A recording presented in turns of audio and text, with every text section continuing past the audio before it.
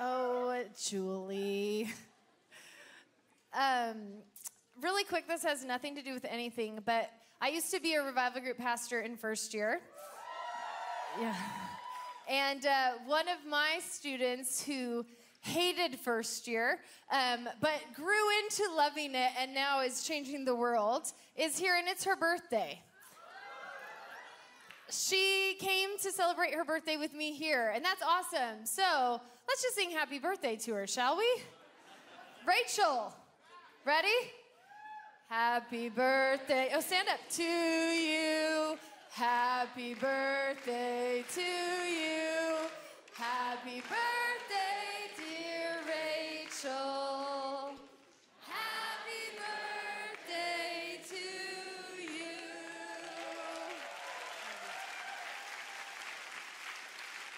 She lives in England now, so I don't always get to see her. Yeah, woo! Okay. This is gonna be an untraditional church service. You can tell because we started by singing happy birthday. Get prepared. The rest is gonna be just like that. I am so excited to be here. I was feeling so in awe and worship. Sometimes when you think about all that God has done, it can be overwhelming. And I have one of those stories where it doesn't make any sense that God could get somebody so redeemed and so healed, except that he's an expert at it. And when I look back at my life, I'm sitting there and I'm like, God, you're so amazing. And I'm thinking about like his love, an encounter with his love changes everything. An encounter with him, and I used to know him here. And when you know him here, it shakes your world up. And you can never live a normal, boring, tormented life again. And so I feel the Lord. I feel like tonight is supposed to be a night where people actually, their hearts are opened to encounter him in a way that they haven't felt in here. And that our minds are opened up in a way where truth makes sense. See, we're supposed to love the Lord our God with all of our heart, mind, soul, and strength. It's supposed to be that we feel and encounter him and we know the truth of who he is at the same time. And so that's what we're doing. We're going after it. We're going after our hearts knowing God and our truth our mind finding him too. So I want to start with when I was 12, a very dramatic event happened in my life that forever changed everything. I started my period. And now the men are like, what am I doing in this church service? We sang happy birthday and she's talking about her period. Any first timers to Bethel, you're like, oh my gosh. Okay, I joke about it, but the truth is it was very dramatic in my life because I was like the woman with the issue of the blood in the Bible. So when I started my period, it went forever. And men, you don't maybe know what this is like unless you have a wife or a teenage sister. And then we just go crazy. Hormones make you crazy. And so starting at the age of 12, I had just imagine, teenagers already have crazy emotions. Hormones are like, let's turn all of those emotions up full blast. So I remember everything about my teenage experience was extreme torment. I hated myself. I had anxiety attacks all the time. The first time I thought I wanted to die was when I was 7. So by the time I was 12, we'd really picked up steam with that. I was really suicidal. I had shame, you name it. I was bound up. And then I had this physical problem that made everything more intense emotionally. So all that I want to tell you is that I have a PhD in emotions. And then after that, I grew up and I spent years doing inner healing and working through stuff with the Lord and having encounter after encounter with who he is. And as you experience him, it's like wave after wave, circle after circle of torment just falls off. And what is amazing about God is whatever you face and you overcome, you get to reproduce. So all of it, I hated my story when I was younger because I didn't know I had one. I didn't know that I would actually be able to live in peace and hope and joy. I didn't know that I could actually like myself and be happy. And so now what I do as a job, I worked in the school of ministry for a few years, and now I do life consulting. Me and my husband work with thousands of people, helping them walk through emotional stuff. So, what am I telling you? I understand emotions because I've had them all. You name some kind of crazy emotion, I got it. In fact, I'm just going to show you a little bit about like what my life is like. So if you guys just want to show, this is my, great, okay. This is me. And when I have hormones, I have unlogical emotions. And so I will start crying at any given thing. And so this was a particular day when I had watched The Office. And Michael Scott left The Office. Now, I knew he left The Office because I've watched the whole series like 4 times. So I knew this episode he leaves. And yet, when he left, I could not stop crying for like 2 hours. I know, crazy. Okay, then this next one. Will you show this next one? This was me. Let's be real talk, okay? And so yesterday I was sitting there, and America's Got Talent came on, and there is a black choir on there, and I am crying because of why am I not black and can't sing and can't dance, and why am I not in a choir?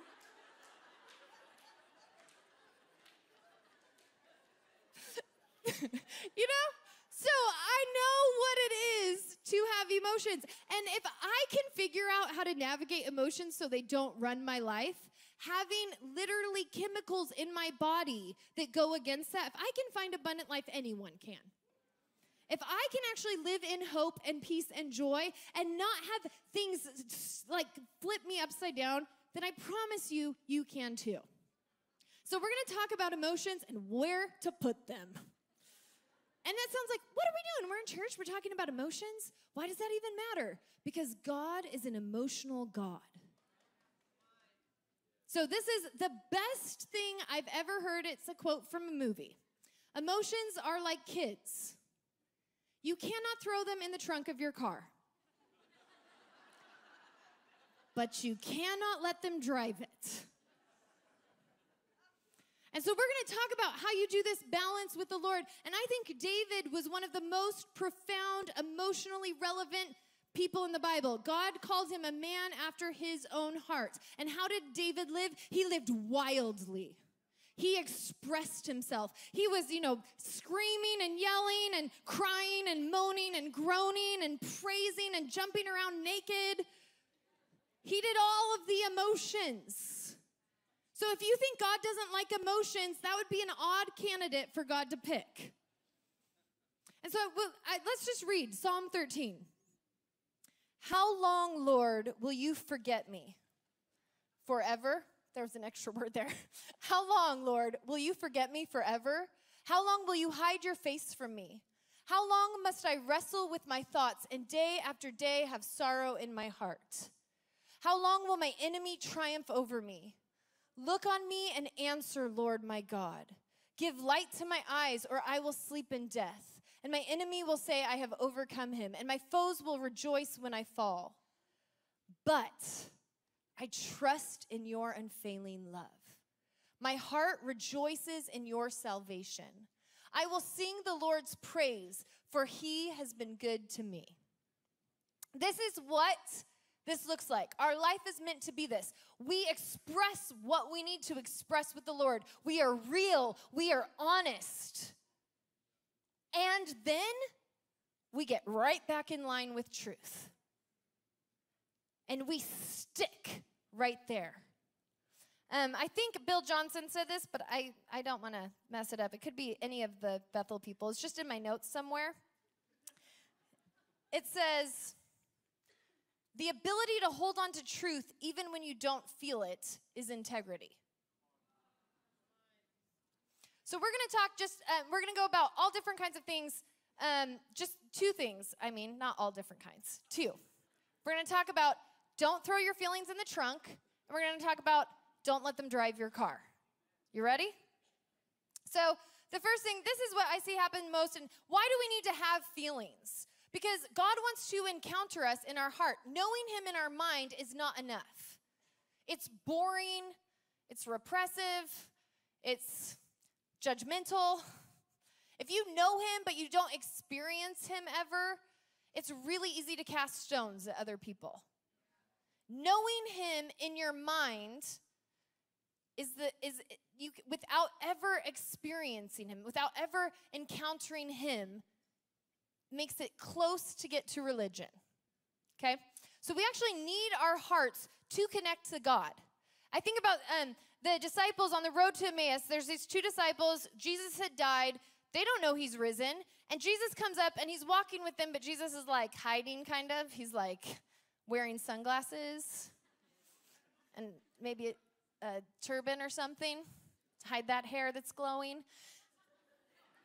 And so he comes up and he's like, hey, what you guys doing? And they're like, oh my gosh, we're so sad. Jesus died and we thought he was the Messiah.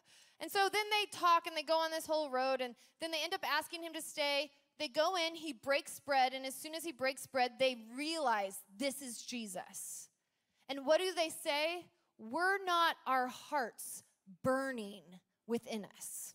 See, if you don't actually feel, then you'll miss that thing of the burning within us. You actually have to be able to have emotions. In the Bible, it says, I hate when I forget Bible verses that I'm quoting. Stony heart of sin for a soft heart of flesh. What order does that go in? Chronicles, anybody? Nobody knows that one. Well, I'll make it up since nobody knows. It's Ezekiel? Oh, okay. Well, the whole idea is get rid of your hard heart and get a soft one, right? That's the whole thing. We are getting a soft heart tenderized towards the Lord. And so what hardens us? Why do we stop feeling? Why do we decide, hey, emotions are crazy, let's throw them in the trunk. Let's just avoid them at all costs. I'm going to talk about a few things that create that. If you believe feelings are weak, how will you ever allow yourself to feel? So right now in culture, I feel really sad. In American culture right now, if you're a man and you feel things deeply and you're passionate and you care and you're tenderhearted, you're gay.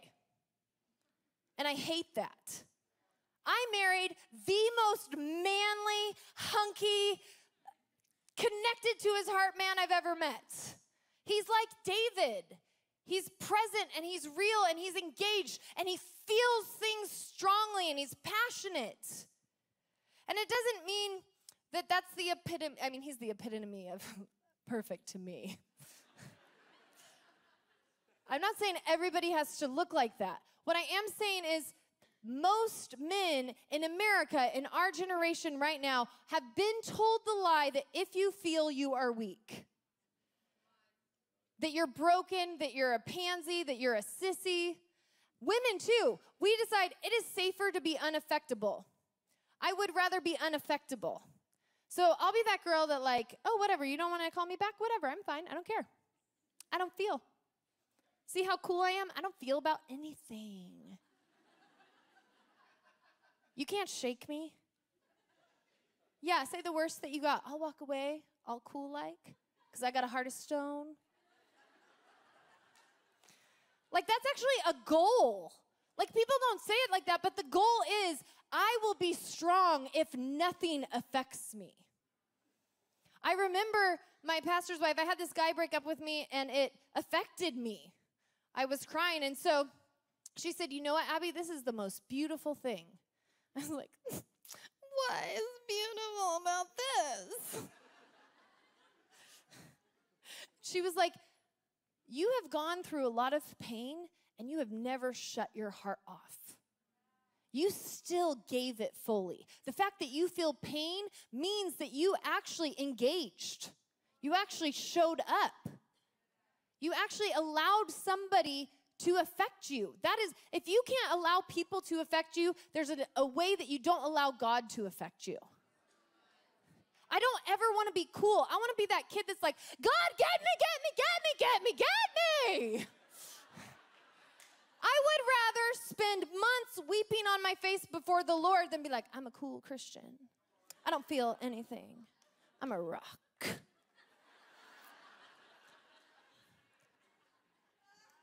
Okay, you get the point. Another reason that people throw their feelings in the trunk is because they've grown up with feelings being crazy and out of control. So if you grew up and your mom raged at you, or you grew up and your dad was an alcoholic and he made irrational decisions, and your life was always up and down, or if you grew up watching somebody and they were depressed and all they ever did was cry, and all they ever did was mope around like Eeyore, like... Humans are really smart, and we're like, oh, that looks horrible. I think feelings are stupid. That's what we do. We're like, my life feels horrible because they're driving their car with kids. So the way that I'll prevent myself from ever being like them is throwing my kids in the trunk. I will have logic protect me. I will have logic show up and take care of me because feelings aren't safe. And here's the thing. Most of us, if you've had, has everybody had like some crazy person they see that has crazy out of control emotions? And you're like, that does not look fun to me. Here's the interesting thing. I work with people about connecting to their hearts. Because, you know, if you confess with your mouth and believe in your heart, like your heart actually is important. There are way more positive verses about your heart than there are negative in the Bible. It's like 1,000 to 1. There's a lot of good verses about your heart. And so you can't actually be most people have disconnected from their hearts because they have learned, they think crazy people who are emotional are connected to their hearts and they don't want to be like that. I just want to tell you, if you were around a person, you know, I was around a person who was my mom was suicidal and depressed my whole life. So I get it. I was around somebody whose emotions ran the show. But I'll tell you, she was not connected to her heart. People who are connected to their heart do not let their emotions enslave them. God did not create us to be enslaved to emotions. That's why I love the life of David, although he did let his emotions enslave him some when he followed Bathsheba. That's why he's a great example. Be emotional, don't always follow them. But the whole idea is most of us make vows about emotions from the people that we've seen that have hurt us. And those vows feel really safe to us, but it doesn't necessarily help us in relating to God. One of the things that I have found is people believe I'm only allowed to feel if it's logical. And that feels really safe. Like, I'll be logical and then no one can ever hurt me. If I have all of the right, like, I believe I'm right in this fight because I can prove that you're wrong. I will stand up for this because I know that if everybody looks at it, they'll believe that I'm right. So we have this group of people that are like, throw the emotions in the trunk unless we can prove them. And this is what I think about God. Jesus, he's going to Lazarus' death. He knows Lazarus is dead. He's planning on bringing him alive. He's already told people he's bringing him alive. And he stops to weep. Why do you stop to weep when you know you're about to bring somebody alive? And this is what I see happens in Christianity. Christians think, oh, to have emotions, to have faith, means you have no emotions. You don't grieve, you don't feel sad, because faith means, no, Lazarus is coming back. Why do I need to cry? It's not sad. I know he's coming back. I know. Faith means I don't feel anything. Well, Jesus didn't do faith that way. Weeping was not doubt to him. Weeping was humanity.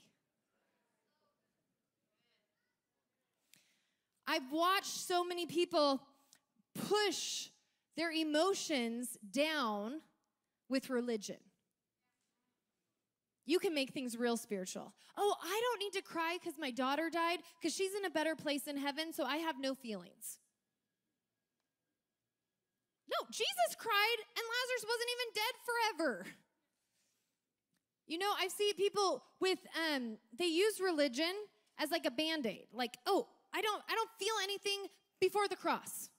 Before the cross, nothing actually mattered. Now, after the cross, it's all good. I want to tell you, Jesus likes to get the whole thing.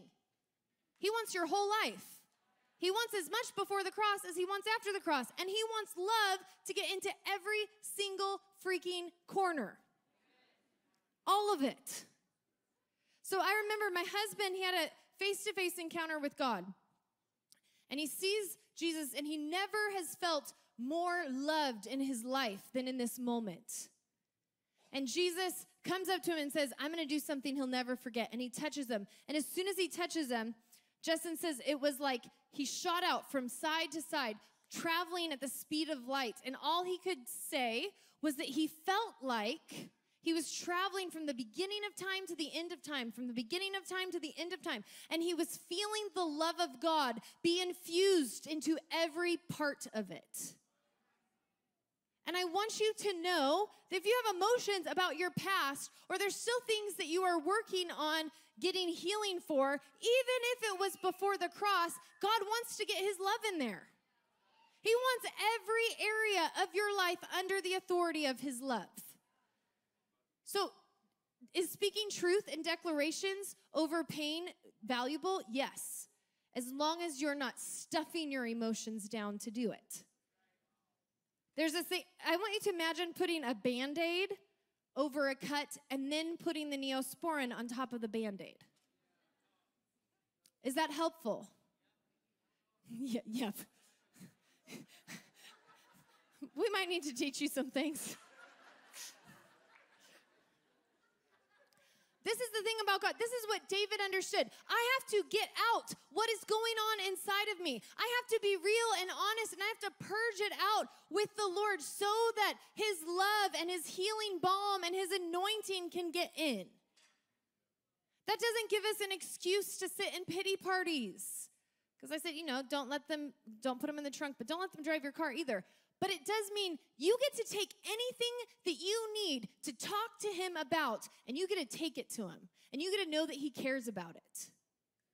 He cares about every aspect. It says, praise be to the God and Father of our Lord Jesus Christ, the Father of compassion and the God of all comfort, who comforts us in our troubles so that we can comfort those in any trouble with the comfort we ourselves receive from God. It says, blessed are those who mourn, for they will be comforted. And I'm not talking about just sad emotions, but I want you to know that if you don't actually receive the comfort from God in your heart, you don't have comfort to give away. You have to actually open up your heart. So everyone, I want you to close your eyes. If you're in here, if you're on Bethel TV watching, I want you to put your hand on your heart. I'm just going to have you repeat after me. Heart, you have permission to be wide open towards the Lord. To be fully present. To fully feel. To be fully affected. You have permission to know that he's emotional about you. You have permission to know that you don't need to be shut down.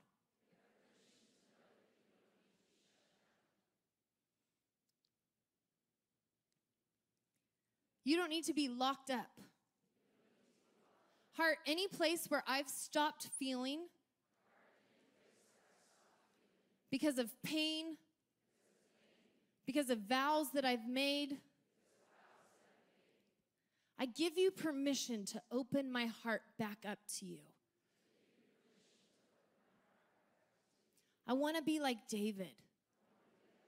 I want to have a heart that's fully after yours. In Jesus' name, amen. Emotions are meant to be our check engine light. Emotions are meant to be the thing that tells us, hey, something's going on inside. And so if we throw our emotions to the side and we never pay attention to them, we miss the problem thing. It'd be like, I want you to imagine you're driving in a car and your check engine light comes in and you go to the mechanic and you say, hey, could you turn this check engine light off? But don't tell me what's wrong with the car. How many of you think that's a good idea? How many of you know, like, you're just going to be driving, waiting for an explosion at some point? Some kind of something's going to happen in your car. This is what emotions are supposed to be. They're not supposed to lead us, but they are like, they're like a, hey, something's going on inside. You need to pay attention. There's something that you need to know is happening. I remember, so when me and my husband got married, we kind of had this thing like, hey, if we ever felt, okay, I grew up with a pastor, and he used to say, if you confess the little things, you'll never have big things to confess. And I've lived my life by that. You confess like 5 steps before there's even a line. Does that make sense? So if I'm like, I want to go buy a Ferrari, I'm going to confess it before. That's not a sin. I don't know. That was the only thing that came to my mind. Sometimes I think, God, like, why did you pick me? I have weird things that come into my mind while I'm speaking. So if I'm like, I want to steal something, I would confess it before I got to the store, right? You're like 5 steps in advance. So I remember we decided, like, hey, if there's ever any time that we get attracted to somebody else, we're going to do something. We'll confess it, and figure out what it is way before there. So we had a trip. It was years ago. And I remember I felt just drawn towards this guy. Now, drawn is like 5 steps before attracted. It's just like, oh, I feel this little pull. I feel this little pull towards this guy. Now, if I have shame about my emotions and I just stuff them down, what would I do with that? Oh, it's fine. I'm a Proverbs 31 woman. I'll declare over it. I'll rebuke the devil, which is also sometimes valuable. I'm not saying don't do that. Get out of here, Satan. In the form of being drawn to this man. But what I actually did was like, okay, there's a check engine light going on. Bleep, bleep, bloop, bloop, bloop. This means something in my engine isn't working right. I need to pay attention. So I processed with my friend, and she said, we talked through it, and what I realized was this guy had a very even-keeled personality. Super, like, steady, stable. Just, you're never going to see emotions out of him. Now, when I told you about my husband, did I describe him like that? No. When I met my husband, he is an Italian, okay? We fight hard and we love hard. And when I met him, I didn't know that he grew up in a home that had rage. So when I married him, it was quite a surprise the first time he raged at me. Whoa, I did not sign up for this. Who are you? Okay. And the Lord was really gracious and kind, and we walked through a lot of his childhood trauma, and he got a lot of healing. And we walked out the process together, and it was very beautiful and redemptive. And so here I am, a couple years later, and I'm drawn to this guy who's super steady. And then the Lord spoke to me, you have some pain you haven't dealt with from your husband having rage. Now see, if I had ignored the check engine light, hey, something's going on inside of you, or if I had shame over it, like, I must be a harlot. I'm drawn to another man. Then I would never have gone to, see, what happens is if you stuff down pain, what happens is you just push it down, you push it down, you push it down, it becomes subconscious. And then what happens is your subconscious pain leads your life. And then you get confused why you are all of a sudden having an affair when you are happily married. Then you get confused while all of a sudden you're having a complete life breakdown when just a little bit ago you were fine. Then you get confused, like, why can't I quit looking at porn? What's going on? My desire to look at porn, you know what that is? That's a check engine light. Something inside is missing. Something inside needs truth. Something inside needs healing. Something inside needs love. Pretty much what I could pretty much tell you. Any check engine light, you get it down to the core, it's that you need more love. God's love heals and fixes everything. It's like the one-stop mechanic shop. Whatever problem your car is having, there is one oil that fixes it all. It's the blood of Jesus.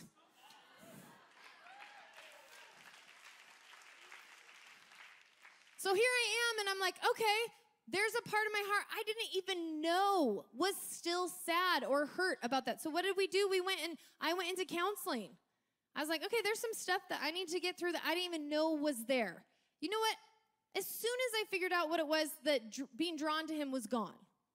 This is what it looks like to say, I don't throw my emotions in the trunk. So when it happened, I didn't just shove it down. But I also wasn't like, oh, my heart is saying that I should go towards this man. I'm going to do that. We're living in a society where everything is about follow your heart. And honestly, one of the main parts of my ministry is connecting people to their heart, but we have the wrong definition of that. That doesn't mean you get to do whatever crazy thing you feel. That's being a slave to things. No, God came that he could actually set us free, that we could actually know the truth and we could make decisions in agreement with the identity of who God is in us. Emotions are meant to give us clues.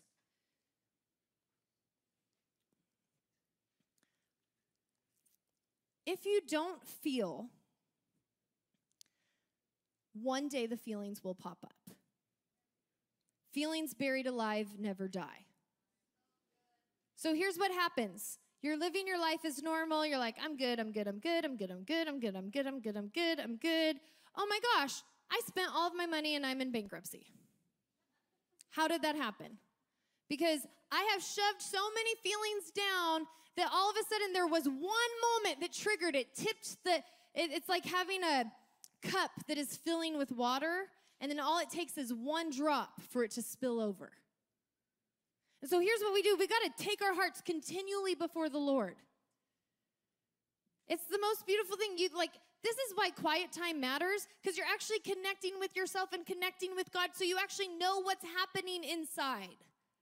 If you don't know what's happening inside, you're living as reactors to everything. Then you're living out of triggers, and that is not kingdom. I'll tell you, when I am being triggered, I'm not the best version of Christ. I went on a vacation. I'm in the middle of, my family is going through a crazy thing. God's in the midst of it, but it's crazy. And so I went to Hawaii this year, and I was like, I'm not thinking about my family at all. I'm going to have the best vacation. I'm going to take all my feelings about my crazy life, and I'm going to shove them in a corner. I was like, yes, Lord, the beach, I feel you, I love you. And so we go through this whole wonderful vacation, and I come back and everybody's like, do you want to move there? I was like, no, because I can't live with my feelings in the box. Hawaii was great because they fit in the box. But I remember I get home and I had this event that really, really pushed my buttons. It had nothing to do with my family. And I was like, I need to process. I call my friends. I have like, some button got pushed from this trip that I really need to talk through. You know what it was? It was that stupid box leaking out. It had nothing to do with what I thought it had to do with. It was about the thing I was jamming back. Stay back there.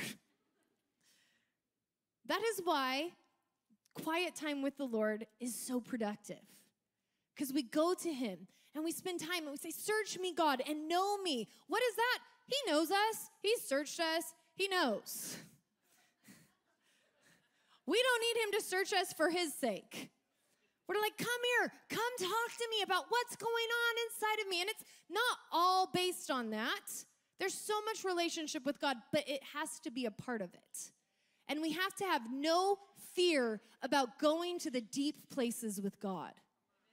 If you have fear about going to the deep places with God, you'll miss the depth of encounter that you can experience. So that is the feeling side. Now we're going to talk about how not to get trapped by being enslaved to your feelings. So I know a lot of people, you either live where you're like, all logic, I don't feel, I don't hear, or you are the person that is like, I feel everything. I can't walk into school without being crazy. All my feelers are happening everywhere. I go up, I go down. By the end of the day, I've had an emotional workout. That is not what God intended. That's not abundant life. I lived my life as a slave to emotions. I lived, and when hopelessness showed up, it beat me down. When hopelessness showed up, it was now my master, and I had to follow it wherever it took me. When fear showed up, it was bigger than me, and I was like, yep, I'm just afraid now I'm going to have anxiety attacks. I did not know that I was made to be more powerful. Emotions are not meant to ruin your life. But far too often, that is our experience. Because, okay, so I want you to imagine, take them out of the trunk. They can sit in the front seat or the back seat. Let them play and be happy. If they drive your car, you will go into a cliff. Or the median, or you'll kill somebody walking. This is what my life felt like. Because when I grew up, my emotions, like I told you, because I had crazy hormones, I just learned that you just follow your emotions wherever they go. I was very tired and didn't have a lot of time to figure out things for the kingdom of God because I was surviving my life. We were given authority over emotions. For God has not given us a spirit of fear, but of love, power, and This is real. He came to give us a sound mind. And if I, with crazy hormones, can have a sound mind, you can too. The fruit of the Spirit, one of them is self-control. We were given the ability to have power over our emotions. I remember this, I never thought that this would change my life, but you kind of have these moments in life that feel very normal at the time, and then you look back and you realize that you've remembered that forever.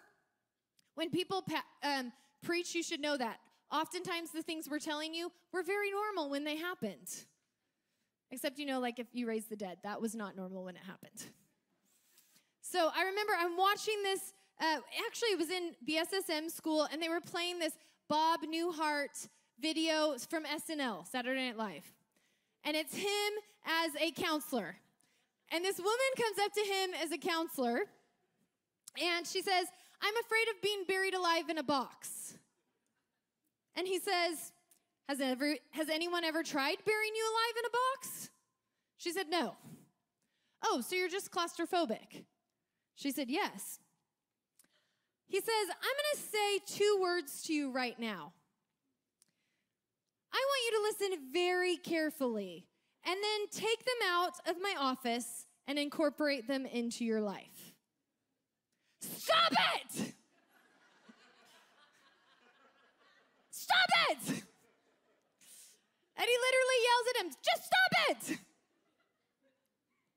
And then it's like an 8-minute long clip where she's like, well, I'm anorexic and bulimic. He's like, just stop it! Well, my mom used to always call me fat. Well, just stop it! It is hysterical, and I remember watching it laughing because, I do consulting with people, so I thought, oh, that's funny. Sometimes I wish I could just play this for people too. I get it. I never thought the Lord would use that to scream at me. And that's what he does. I will tell you, on a regular basis, my mind will be going somewhere, and Bob Newhart will be like, stop it! I'll be like, whoa, okay, I got that. So this is what I want to tell you. We have some power here. I'm going to tell you some of the do's and the don'ts that I live by, okay? Because I feel like it is my job. I am the queen of this city, okay? God showed me one time that my body is the temple. And he showed me it like a city, and he said, Abby, how many of you guys know Gotham, Batman? So Gotham is a city, and all of these criminals came into the city, and they took over, and they corrupted the city. So God showed me, he was like, in your city, shame has corrupted your city, and fear has corrupted your city, and hopelessness has corrupted your city. And he was like, you need to take your rightful place back. You are the queen of your city. You need to take your city back. You need to say, not in here. No, this temple will not be ruled by fear. You need to actually declare, I am meant to be in charge of this. This is the one thing I have full authority over. So I don't really like giving away my power to other things. God was like, you need to tend your garden. So in Song of Songs, it says this: catch the foxes for us, the little foxes that spoil the vineyards, for our vineyards are in blossom. So I see it like this is my plot of land, and anytime a fox runs in, it's my job to kill that sucker. Eric and Bill would fully agree. Shoot that thing, mount it on the wall. It is my job. Anything, so like I think this is my land and I have a lot of hope and I have a lot of peace and I have a lot of joy because that's my inheritance as God's child. He said, I came that you would have abundant life. So my plot of land says abundant life, whether or not I figured out how to get there or not. And I'm like, I'm going to go and I'm going to tend my garden and I'm going to kick out anything that steals abundant life from me. I'm going to go after it. So when I see a fox, it's my job to be like, get out. This is my land. So I have several areas that I've learned that I just have to kick the fox out as soon as I see it. So here we go. Maybe. Yep, here we go. Do not meditate on things that don't produce hope. Now, here's the thing. Okay, so Bill Johnson talks a lot about not being introspective. Now, that doesn't mean that you don't know what's going on in your feelings, and it doesn't mean that you don't feel things, and it doesn't mean that you shove your feelings in a box. What it does mean is that you don't do introspective. You don't do introspection that causes you hopelessness. And there's a lot of introspection that causes you hopelessness. And sometimes I'm like, hey, does this feel good to me? Is this going to produce good fruit? I remember today, I had this thought pop into my mind about a mistake that I made. And I was like, will thinking over and over and over again about this mistake that I did produce good fruit? No, it's not going to help me not do it again. It's just going to make me feel horrible all day. I don't have time for that. I like life. I like abundant life. I thought that verse should count in my world. So, do not meditate on things that don't produce hope. Do not have vain imaginations. This is what the Bible says, 2 Corinthians 10:5, casting down imaginations and every high thing that exalts itself against the knowledge of God, and bringing into captivity every thought to the obedience of Christ. So when I talk about vain imaginations, the first thing I think is future tripping. As soon as you start to have fear about the future, you're living in a made-up world. You are making up a world to be tormented about. Mark Twain says this: I have known a great many troubles, but most of them never happened. You only have grace for today. That's it. You got grace for today. So as soon as you're worried about 5 steps down the road, you aren't even imagining the future with God in it. Do you know what? We imagine the future without grace. So if you're looking at it and you're like, wow, my job just ended, what am I going to do with finances? Natural human is, I don't imagine that God's grace is showing up. I remember I used to be terrified my husband was going to die. And God told me, I want you to imagine that if he died, my grace would be there. Because I don't have a promise where I can be like, he'll never, ever die. He could, that's possible. Jesus might return. But there's not like a guarantee you'll never go through hard things. He's like, but I want you to imagine his grace in it. So I was like, I imagine that if my husband died, God would have encounter after encounter with me. He'd send people to stay in my house with me. He'd bring people to hold me. He'd have an incredible redemptive story. I'd probably get taken to heaven to see my husband and God together. I'm like, if I'm going to imagine the future, I'm going to imagine it with God's goodness in it. I don't have time to waste why would I give my emotions to a fake world that doesn't exist? That's a vain imagination. Okay, that's future tripping. Anytime you are thinking about something that causes you worry or anxiety, what does it say? Do not worry about tomorrow, for today has enough. Be present. It's like the Israelites, they wanted to collect manna for the whole future. God's like, no, today is enough. Just chill out. It doesn't mean we don't plan for the future, but do not think about the future without God's goodness in it. Very rarely do people go there and have his goodness painted. Okay, the next one with vain imaginations is do not imagine that other people are thinking about you negatively. I had an encounter once where I used to have these horrible nightmares where I just saw people's faces. And I'd wake up and it was so traumatizing and I'd go to somebody and be like, what was your nightmare? Did somebody like kill you? Were they chasing you? I was like, I don't know, there's people's faces! They'd be like, what? I'm like, yeah, just faces everywhere. Did they say anything to you? No. Did they do anything to you? No, just people's faces. For years, I was like, it was the worst torment I'd ever experienced. And I was like, what is this God? What is this God? And God's like so fun. He takes you on journeys where like you ask him some questions and it's like years later. He's like, oh, I'll drop the answer in now. I have this encounter with the Lord. He says, Abby, the people's faces are what the accuser used to get you the most. You are making up what they're thinking about you. The voice of accusation literally steals from you because what you have made up, they think about you. So I have this rule. Let's say I'm sitting here and I'm like, oh, Chris Gore hates me. He hates me because he's leaning on his knees.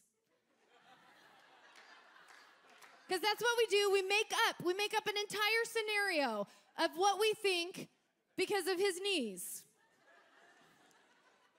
If I think that, I have a plan. I have to immediately make up 5 good things he could be thinking about me. He could be thinking, wow, I'm so relaxed. I'm going to get in a more comfortable position because she is like watching a TV show. He could be thinking, this is so enthralling, I'm leaning closer.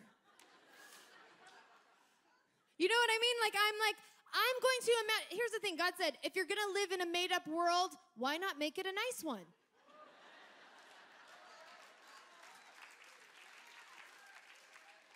Here I am, and I'm in my abundant life land, and this face comes in that says, oh, they thought you were stupid when you prayed, or they thought you didn't. No, I don't have time to imagine fake people thinking bad things about me. That's not biblical. How much time do you think Jesus was like, I wonder what they're thinking? No. Make up something good if you're going to make it up. Okay. I do not connect failure or hopeless thoughts. And this happens a lot. It'll be like one thought. It'll be like, oh, I forgot to take out the trash today. And then right after that comes the, oh my gosh, I'm really not good at remembering how to do house things. Oh my gosh, I forgot to sweep today too. Oh my gosh, Justin really didn't know that I was gonna have so many problems cleaning the house.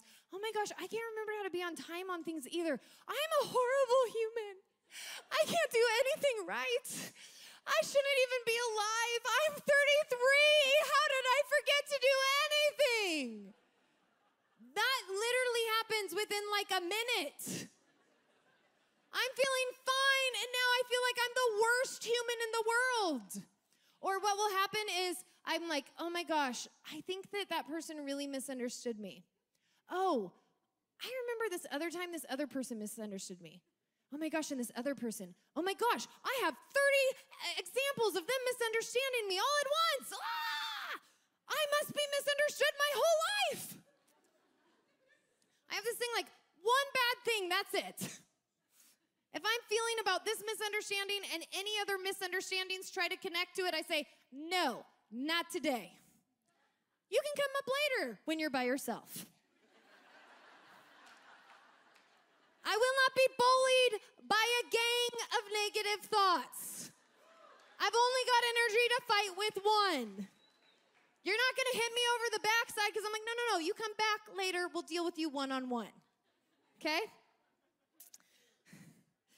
Do not go over all of your mistakes and disqualifications. You just can't do it.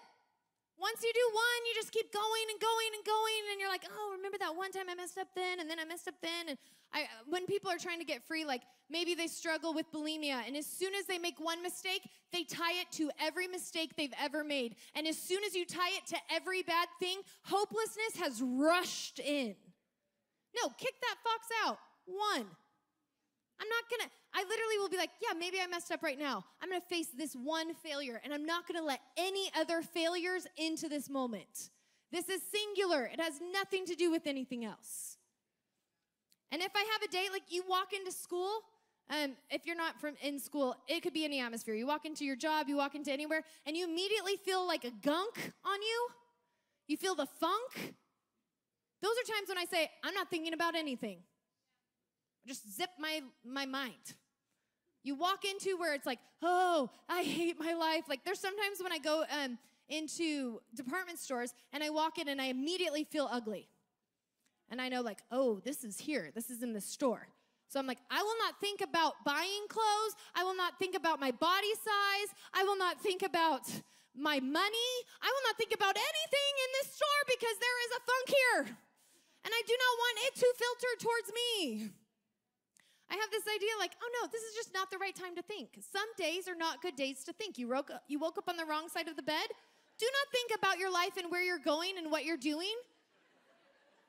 Be like, I will think about my life and what I'm doing on a day when I wake up on the right side of my bed.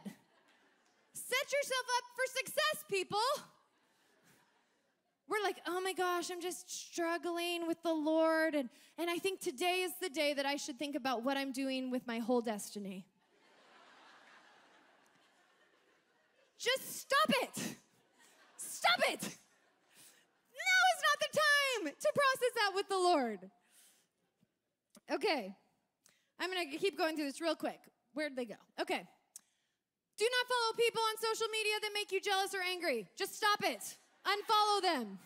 Anything. That's like a fox. If you see a fox that runs through here over and over and over again, go find the den and be like, no, Instagram, I can't follow you. Get out. Repeatedly think through reasons you are bitter. Don't go over and over and over it. It won't help you. It won't fix the situation. You won't get healed. Do not gripe with fellow complainers. I remember I was in the season and we all didn't like our jobs. And so it felt fun. You know, like, oh, I hate this too, I hate this too. And you're like, we're commiserating. And then you walk out and you're like, I feel horrible. Just stop it. If you want to talk bad about your job, talk bad about it with someone who has hope. So it's only your gunk with them. Let their hope make up for you. Don't grab a hold of other people's hopelessness.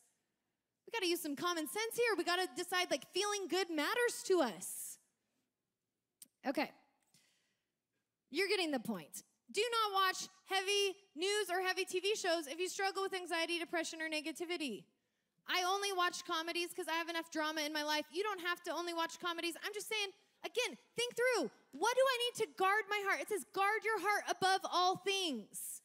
If I want abundant life, then anything that is going to add to unabundant life, I want to kick it out. Okay, we're on the home stretch, guys. Then we're just going to do some ministry. Philippians 4:8. Finally, brothers and sisters, whatever is true, whatever is noble, whatever is right, whatever is pure, whatever is lovely, whatever is admirable, if anything is excellent or praiseworthy, think on such things.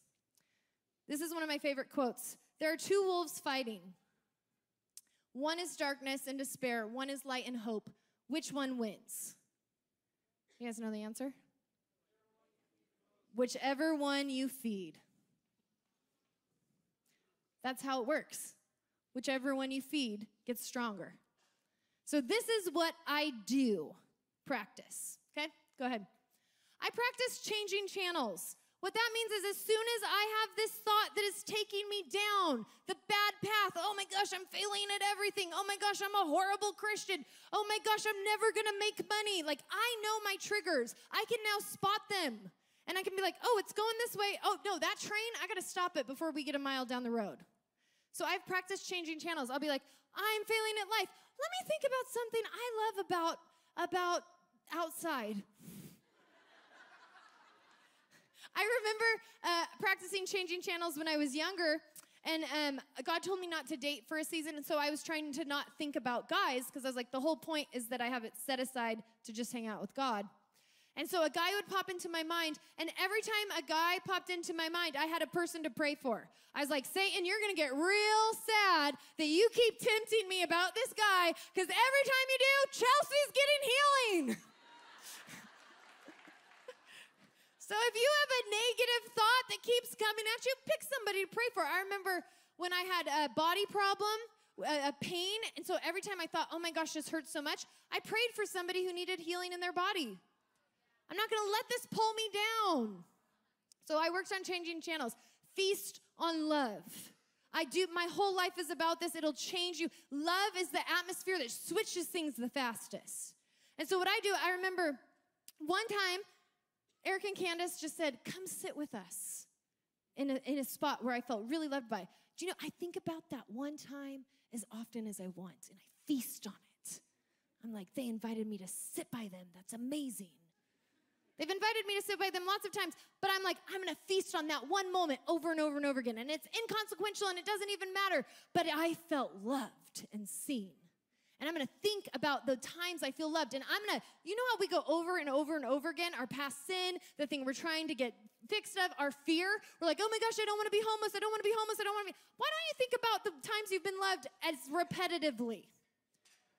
I do that all of the time. I'm like, oh my gosh, that one time Ben came up to me and he just held me and he encouraged me. That felt so good. I'm going to think about that 3 years later. Why should I stop feasting on love once it's happened? Then the other thing that I do is when things are rough, I think about things I love about people. If I'm like, oh my gosh, this is a hard day. I'm like, okay, what do I love about Julie? I love that she's smart and she's intelligent. Why? Because I'm switching the channel to an energy, a frequency of love. It is the kingdom. It is stepping into God's heart because God said that if we are like him, we love one another. And so I'm going to posture myself back into the flow of abundant life, and I'm going to think about everything I love about somebody because that's one of the fastest ways to get out of a funk. And then I'm going to call them and I'm going to tell them. Because when now here's the thing. I've been introspective in the bad way, where you just think, I've had sickness in my life. And I'm just laying there and you're like, I can't do anything with my life except watch Netflix. I've watched all the shows that are worth watching. Everything's horrible. And you know what the Lord will say? Go help someone. Get your mind off you. So I'm saying, don't throw the emotions in the trunk. I just spent the whole first part of this talk saying, like, I'm not saying shut all your emotions down with these tools that I'm giving you. Feel what is real. But then there's sometimes just shut it down. This is the balance. We live a life in tension. And this is what it looks like. Okay, so feast on love. Love others, help others. The best way to get out of the victim mentality is to help someone else. Think about what someone else needs. When you think about yourself for too long, you will always get depressed. Always. It just never fails. Play the thankful game. I can't tell you how many times I'm like, my day is in that, the momentum where the ball starts rolling and one bad thing happens and then another and another and another and another. You're like, this day is never gonna end. I'm like, okay, I'm gonna stop. Let's play the thankful game. Hey, stranger, let's talk about things we're thankful for. I'm thankful I'm breathing. How about you? I literally will go through. I remember one time I saw this book. This guy wrote a book, and he used to be homeless. And when he learned that thankfulness is in every single get-rich book, every single self-help book, thankfulness is a core tenet of all of those. He's like, I better be thankful. And he was homeless, and he had a pencil. And he said, I'm so thankful that I own this pencil. And I thought, I never have an excuse again. Never. And so when my body doesn't work, I think about everything that does work. I've got eyes. Yes. I've got 2 hands. I can move. There's a lot that is right with my body. And if you start getting lost in everything that isn't going your way, we do that. We're like, God doesn't answer prayers. I still am not married. I'm still not healed. My finances still haven't seen the breakthrough. And we meditate over and over and over again on the gunk. And then we sink out of abundant life. Okay, so here we go. Let's finish this. Play the thankful game. Be honest. Be honest and have people pray for you. If you're having a rough day, yesterday, after I cried about America's Got Talent, I was like, I gotta call somebody. I'm crazy. So I called my friend Jess. I said, I be crazy today, girl. She said, I got you. And I could literally feel grace instantly. It works. Ask for encouragement. Say declarations. Just do it, whether you feel it or not. It will change things. Read the Bible, worship, pray in tongues. When you are stuck and you cannot get out, praying in tongues always works because it's not skipping to the logic. It's not throwing your emotions in a trunk. Tongues fixes everything because it gets you out of your mind and out of your gunk, and it pulls you into the Spirit. The Bible and worship also do the same thing. Think about how much you have grown since. So, like, I always think, like, I've grown so much since last week. I've grown so much since last year. I'm so different than 5 years ago. Because I need to feel momentum in my life instead of like the mountain is bigger than me. And the last thing is practice self-control. It's an art that we have lost as a society. Fast sugar, fast media, fast something. Don't go crazy with food. No eating disorders for the Lord, okay? I've been around the block. I was friends with every person who called it fasting, but it was actually not. So fast something healthy for you. But practice self-control, because we should not just be having these crazy emotional explosions that take us out in our lives. So, Joanna, will you come up here? Here is what we're all working towards, okay? Knowing when you are releasing an emotion versus feeding a monster. So there's sometimes when we need to release an emotion, we need to get on our face. We need to be like, I'm angry at you, God. Why won't you show up? I need you. Why haven't you answered this prayer? We are allowed to do that. That is a good part of relationship. God wants to bond with us through that. But sometimes when you do that, that's just pity. Sometimes you're just feeding a hopeless monster. How do you find out? You just practice. You're like, oh, I let my heart cry, and at the end I was like, no, that was just pity. You're like, oh, I shut that down. It's still there. I actually need to feel it. It's just trial and error. The rest of your life, you're going to be growing, and you're going to be figuring out, oh, I should feel this, and I need to take it before the Lord, and oh, I should shut this down now. And it'll be a balance because everything's about relationship. You actually have to trust God to tell you how to do this. I didn't give you a formula that you can figure out works every time for everything. You're going to have to actually ask God, God, is this a moment when I actually need to find out why do I feel so much shame? Or is this a moment that I just need to kick shame in the face? You've got to have both. So I want you guys just to close your eyes.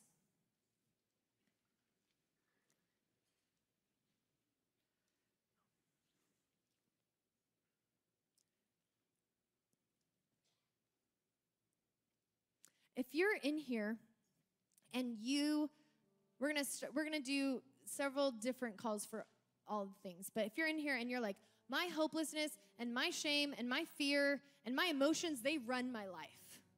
Like, I don't actually even imagine what it would be like to be able to kick them out.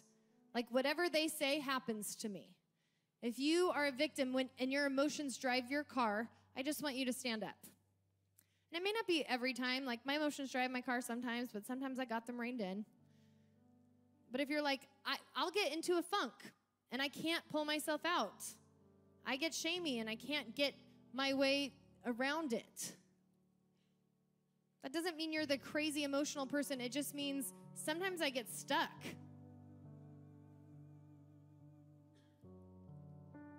I feel like God wants to impart the power to take your city back. I feel like he wants to impart the power for you to get to have abundant life back in your land. For you to get to actually be like, no, I get to decide what is in my temple. I get to decide abundant life and hope and peace and joy. So God, we invite you.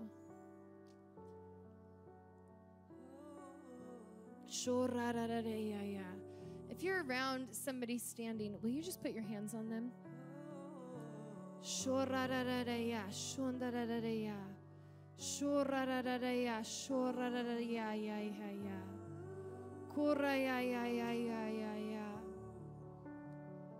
Shondarareya. Hope is in the room.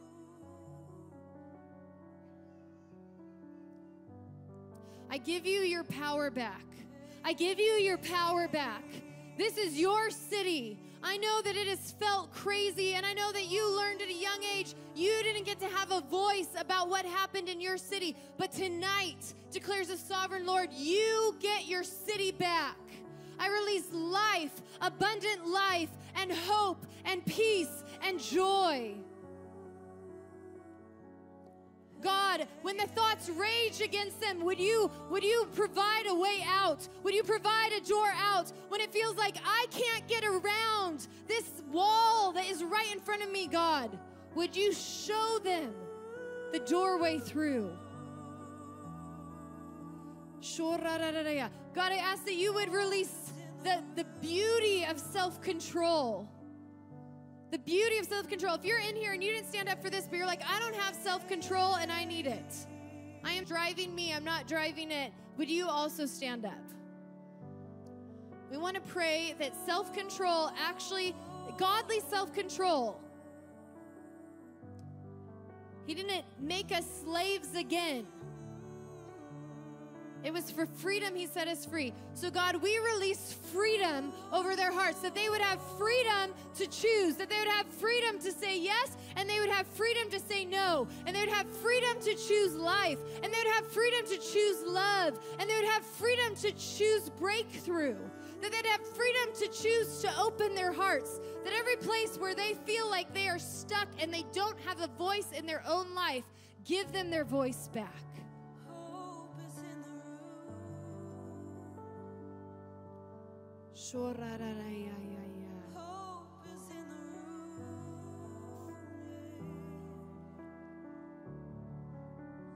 Hope is in the room. I release a new day for you, that you would feel the power of God, the Holy Spirit, presence of truth rising up inside of you, starting at your toes, rising up all the way to your heart, that you would actually feel power from on high, that God's saying, you get to have your voice back.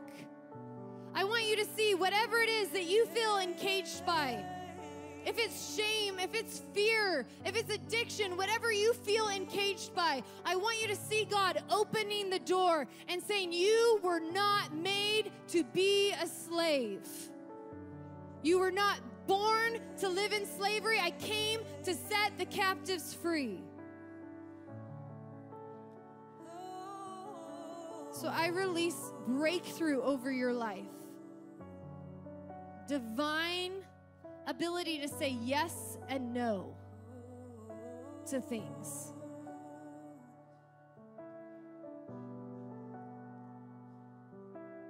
This is the day to let love in. This is the day that love is gonna win. Oh. This is the day to let love in. This is the day that love is gonna win. Oh. I see Him giving you your keys back. I see Him giving you your keys back. He's like, I trust you. You have the power in you to make good choices. You don't have to be afraid.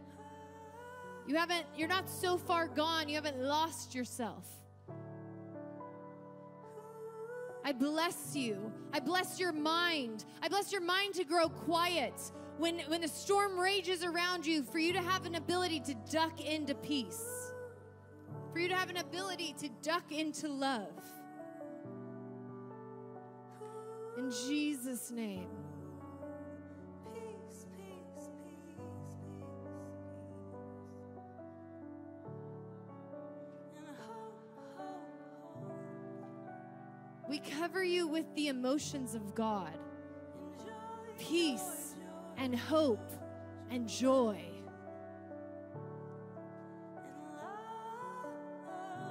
And love.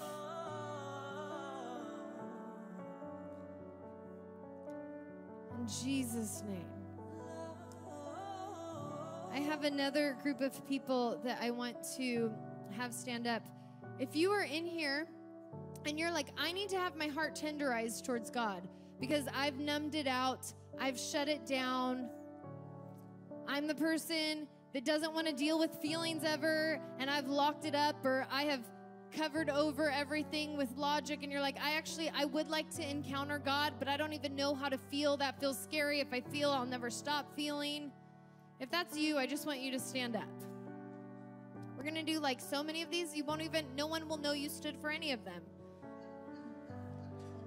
Like to end the service with altar calls like Catholic Church. Up, down, up, down, up, down.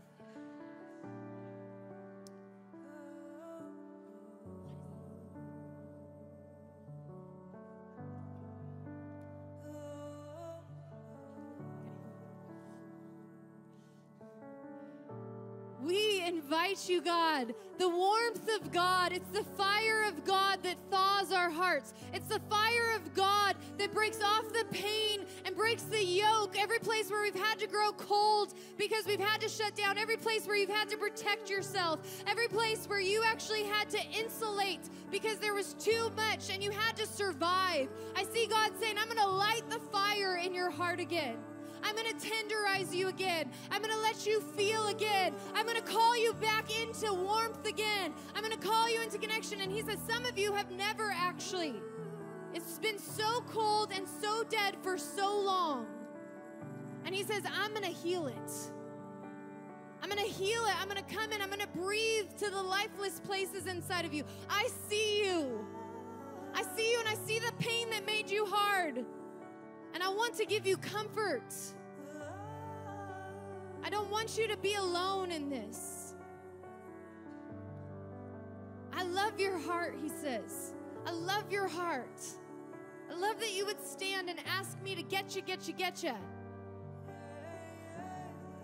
God, we invite you, the tenderness, that your tenderness would woo us again, that your romance would soften our hearts, that we would feel the connection of heaven with us.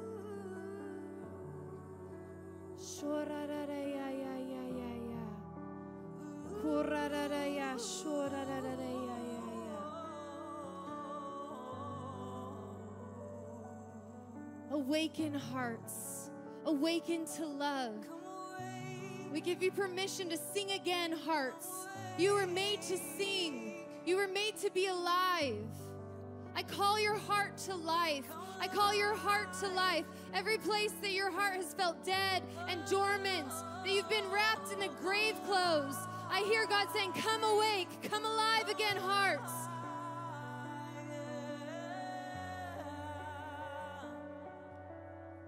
I will give you a tender heart.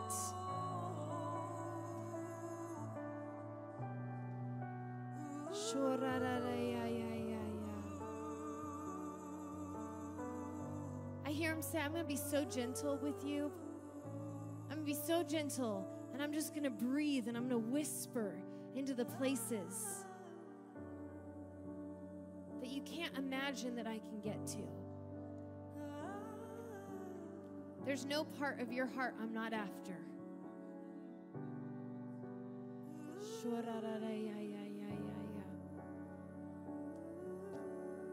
If you're ministering to someone, you can keep praying for them if they're in a moment. If not, I want to call for another group of people to stand.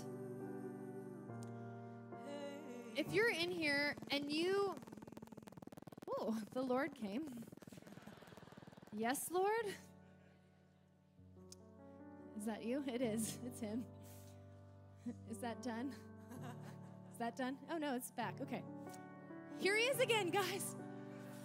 If you feel like your connection with him has been interrupted and you could feel him very strong and then it just felt like he cut out. You think I'm kidding, but this is how the Lord talks. So if that's you, stand up. You're like, I was feeling the Lord a lot, and then all of a sudden connection with him just shut off, and I need him back again. So Holy Spirit, we invite you to roar like a lion, to stir like fire, awaken their hearts to connection and love again. You're an emotional God, and you feel emotions about your children. You feel longing and compassion and joy and hope and fierceness and protection, and you want them. You want them, you want them, you want them. You're not giving up. He says, there's no distance between us. I'm right here with you. I'm right here with you. There's no distance between us. I hear him say, I'm closing the gap. I'm right here. I'm right here. I'm right here. I'm right here. Oh, can you feel me? Oh, I'm right here. Oh, I'm not going anywhere. Oh, baby, I'm right here. Oh, baby, I'm right here. I hear God saying, I'm talking to you in a new language. If it doesn't sound the same as it used to be, it's because it's a new wild adventure with me. And you don't have to be afraid that just because it doesn't sound like it used to, that you failed. I hear God saying, I'm going to come after you until you recognize how I'm showing up in this season.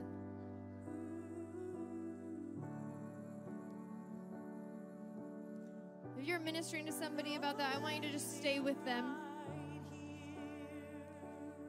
I hear God being like, whether your heart got interrupted or not, I pick up right where I left off.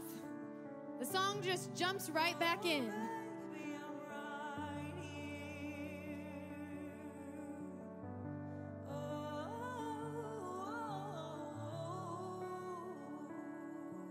I have one more thing I want to go after. If you're in here and you have made vows, I got a testimony this week from a woman who was in a place, and I did an altar call for this, and she had made vows that she would never have emotions. She'd never let the emotions in her car because her parents were so crazy. But I will never be like that. If I open up to emotions, they'll just go nuts. And so if there's anyone in here and your parents were crazy and it made you be like, I have to protect myself, emotions feel crazy. Or even like the Spirit of God feels crazy because it feels out of control. If that's you, I just want you to stand. I just feel like God wants to heal places where you haven't felt safe.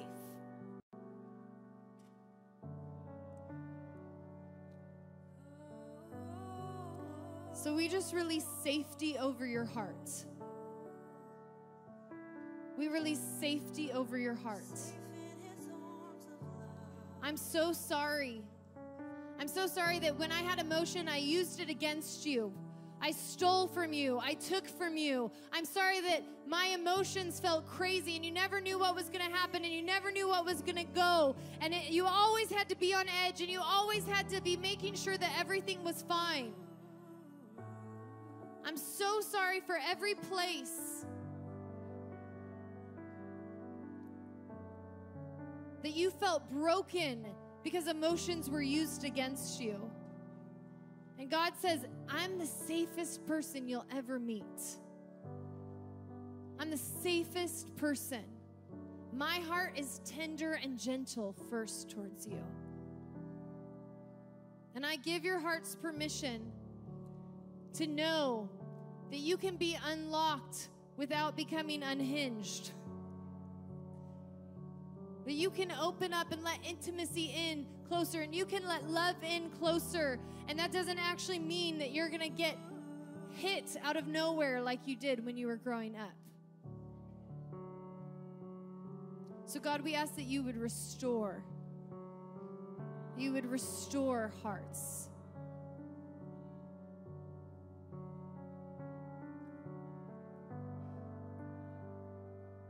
We just release healing and kindness and gentleness.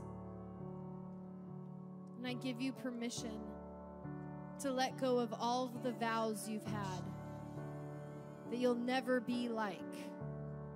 And I give you permission to become who you were made to be.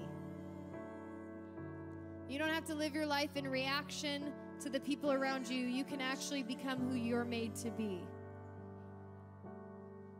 You don't have to live your life in reaction to the past. You can actually be who you were fully made to be, fully alive, fully present, fully yielded, fully given, fully safe.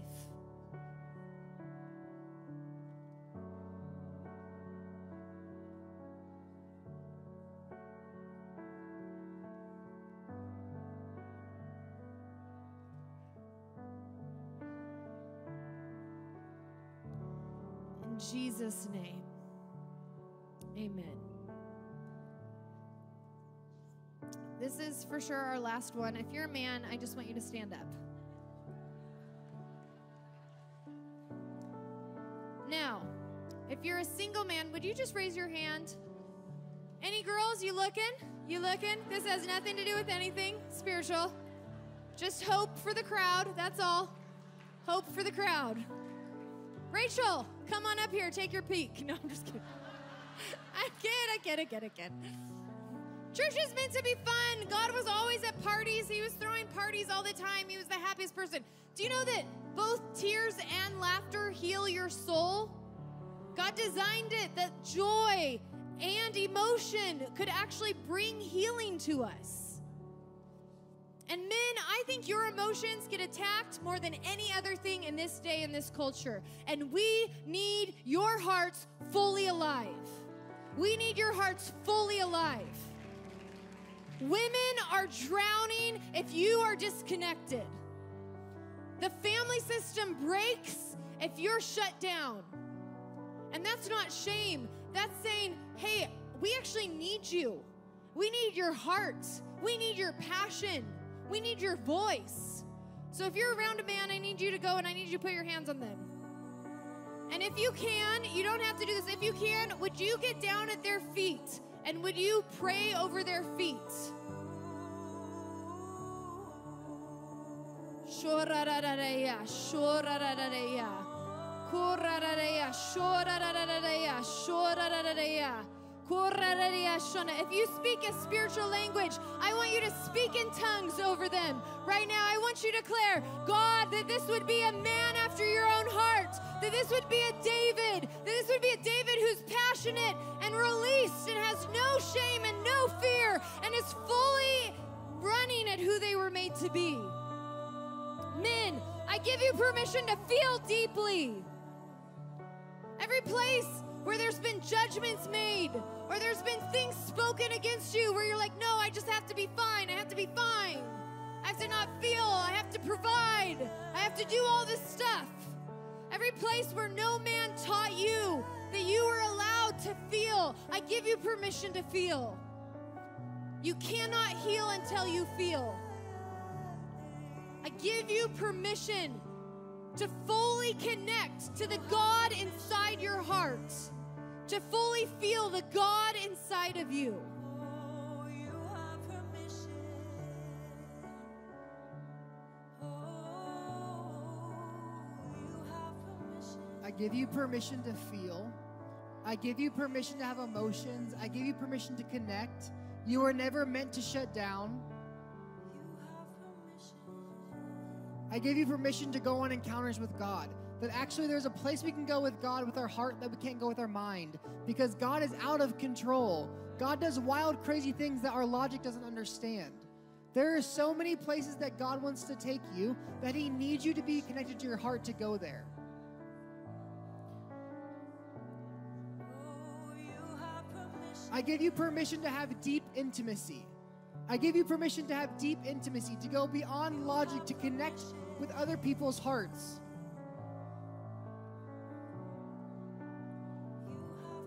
I give you permission to be vulnerable, to let people in, to let people see you, to not hide.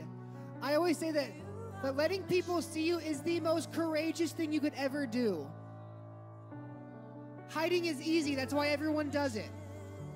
It is the most manly thing you could ever do to not hide, to let people see you, to let people in.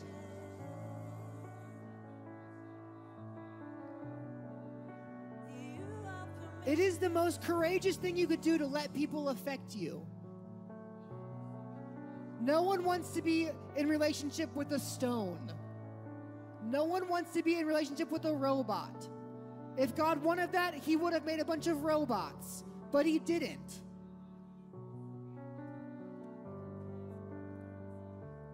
You get to be wild and crazy and passionate and break the rules and be whatever you want to be.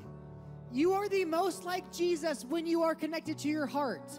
He felt sadness, he felt anger, he felt brokenness. He did not shut down. You are the most like God when you connect to your heart and your emotions. And to people. No man is an island. You are not meant to be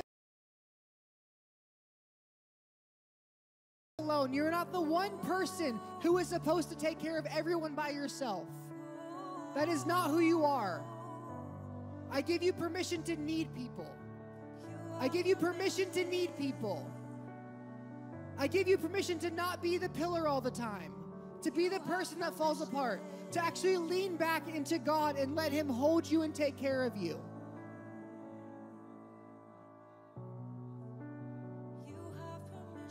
As women, we kneel at your feet. We say, we need you. We need you. We need you. We give you permission to be giants in the faith.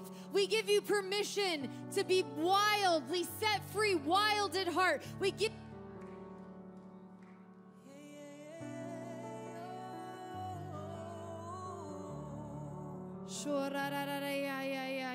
We say you have full room to be who you were created to be.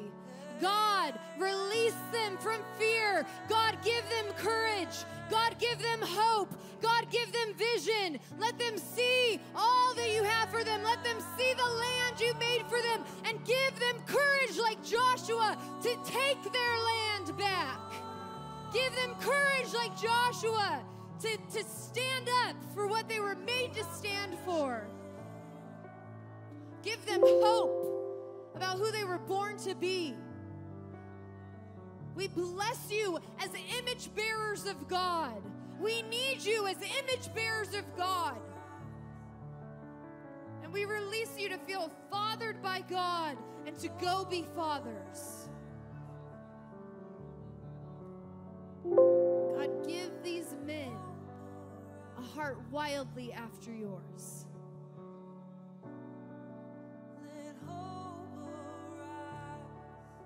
In Jesus' name. We just release vision over you. We release destiny over you.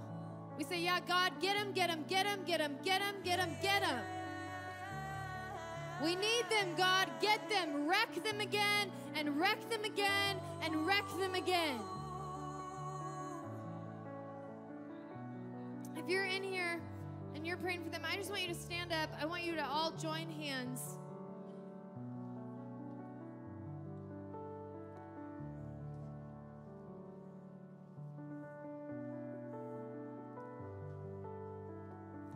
I just think we'll end this with just a heart cry.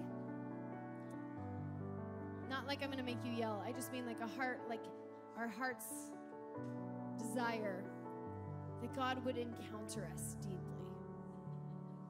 That whether it be that we need to feel more, or whether it be that we need to have him set us into abundant life more, that either way he would just radically encounter us.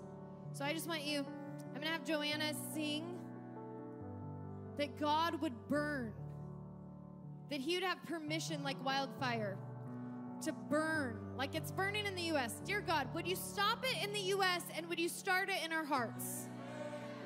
Would you stop it in Montana and Oregon and all of the Midwest? Would you stop the fires and burn inside of us? If you're in here, I want you to speak in tongues. If you can speak in tongues. If not, you ask for a burning. God, burn in me, awaken me. You have permission. All of me, all the time. All of me, all the time. Fully yielded. Wreck me, God. Past what my mind knows, past what I think I understand about you. You have full permission to inhabit this vessel.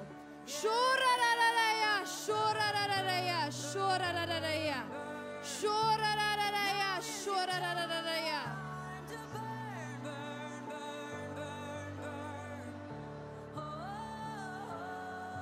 so burn, burn, burn, burn, burn. Unlock us, God. Unlock us, God. Wreck us again, God. Burn, burn, burn. Now is your time to burn, burn, burn, burn. Shorarararaya, shorarararaya. Burn, burn, burn, burn, burn. Oh, burn, burn, burn, burn, burn.